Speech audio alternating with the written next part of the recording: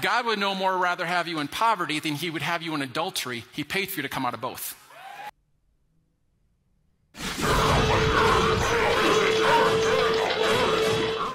That is bullshit. The Spirit of the Lord has anointed me to preach good news to the poor. What's good news to the poor? You ain't got to be poor anymore. The New Testament never says Christians will not have to experience poverty. Not all, but some are called for it. Jesus told the rich man to sell all his wealth and follow him. In Acts 3, Peter told the lame beggar he has no money. Jesus expressed his lack of wealth in Matthew 8:20.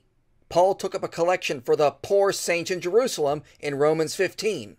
Paul told Timothy to be content with bare necessities and to not desire to be rich.